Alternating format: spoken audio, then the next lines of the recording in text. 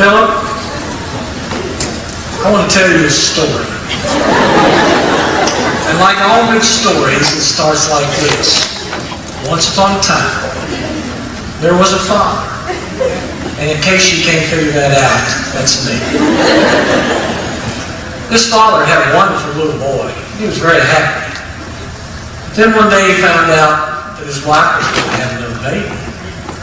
So I prayed, Lord, if it's your will, give me a little girl. And he did. I was the first person to hold her in my arms. And I looked at her and I said, Lord, make her like her mother. And he did. She was loving and giving and so good and so kind. But then I realized I was getting left out. So I said, Lord, make her like me. And he did. She can drive a truck and a tractor.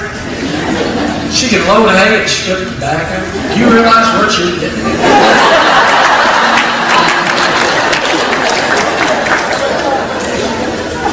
But at the same time, she was opinionated, emotional, and hard-headed. So I said, Lord, that's enough of that. Make her like you. And he did. He gave her a desire to serve people. She loves people. She gave her life to being a nurse. She's brought people back from the dead. And she's held the hand of people and breathed their last breath. He gave her a heart for missions, and she's trekked all over the world. Pushed canoes up swollen rivers and laid on the floor while bullets whizzed outside so she'd tell people about Jesus.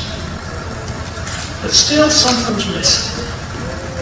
So I said, Lord, make her happy.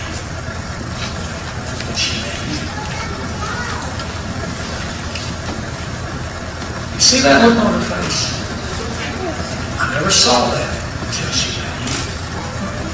And I'm grateful. Today I'm giving you the best thing I have to give. I just wanted you to know before I do that how hard me and God's worked to get it ready for you.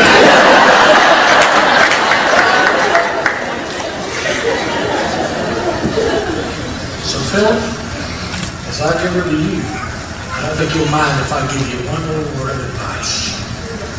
Me and God's worked hard. Don't screw it up.